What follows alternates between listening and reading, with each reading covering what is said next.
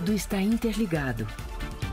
Este é um mantra várias vezes repetido na encíclica Laudato Si, do Papa Francisco. Tudo está interligado.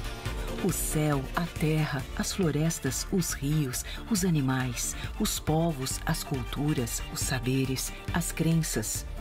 Tudo está interligado nesta nossa casa comum, o planeta Terra. A Amazônia vive um momento especial de autoconsciência desta sua interconexão com o universo. Com a sabedoria que tem exercido o seu pontificado, o Papa Francisco nos convoca para um sínodo, ou seja, uma caminhada de reflexão em conjunto para repensarmos a nossa casa comum a partir da Amazônia.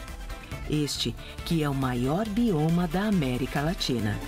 Lo scopo principale di questa convocazione è individuare nuove strade per la evangelizzazione di quella porzione del popolo di Dio, specialmente degli indigeni, spesso dimenticati e senza la prospettiva di un avvenire sereno anche a causa della crisi della foresta amazzonica, pulmone di capitale importanza per il nostro pianeta. O sínodo é um sinal de luz, o sínodo é um sinal de esperança, o sínodo é um sinal de que alguém lembrou da gente.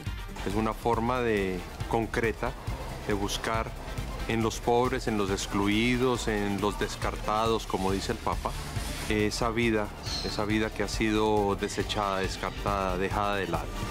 Este sínodo, que envolve 9 países da Panamazônia, é uma forma metodológica de se buscar os caminhos para a construção efetiva desta ecologia integral.